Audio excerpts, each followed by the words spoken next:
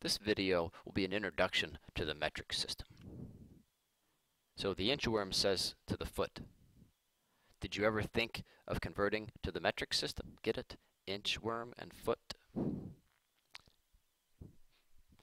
We're going to look at the SI base units. The SI system, I believe it stands for the International System of Units. It's very similar to the metric system. There are a few differences, but you can kind of think of them as the same if you'd like. So we have a certain way of measuring distance, mass, temperature, time, and amount. Distance is measured in meters, mass is measured in kilograms, temperature in Kelvin, time in seconds, and amount in a unit called the mole. Now, we're not going to do a whole lot with this right now, but later on in the year, we'll be using this stuff all the time. So right now, just kind of know that distance is measured in meters, mass will be measured in grams or kilograms. Okay, let's take a look at the prefixes. You're probably familiar with these already. These are the base units. This is meters, grams, and liters. Meters, of course, measures distance. Grams measures mass. And liters measures volume, just like a 2-liter bottle of pop or something like that. It measures how much in volume.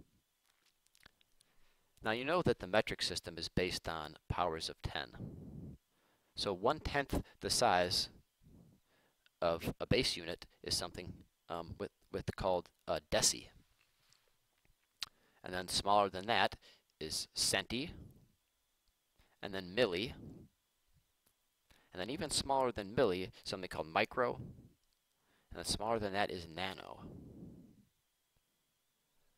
And then going larger than the base unit, we have deca, hecto, kilo, mega, and giga. So once again, that's deci, centi, milli, micro, and nano. Deca, hecto, kilo, mega, and giga.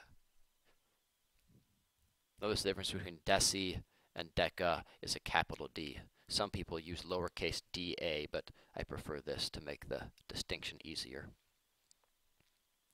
So our base unit, we'll say, has a value of 10 to the 0 or 1. So think about all these as measuring a unit of 1. You know that deci is a 10th, centi's a 100th, and milli, of course, means a 1,000th.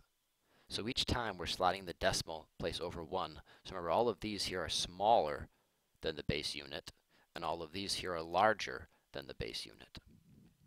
How small is micro, do you know? Well, now it begins to jump by a factor of 3, or I guess it's a factor of 1,000 rather. So this is actually a millionth. So what do you think nano would be? Yeah, nano is a billionth. Conversely, on the other side, deca is 10 times bigger than the base unit. Hecto is 100 times, and kilo is 1,000 times. And now once again, we're going to jump by a factor of 1,000. So mega means a million, and giga means a billion. There are, of course, prefixes to describe measurements larger than giga and measurements smaller than nano, but we won't be using too many of them in this course.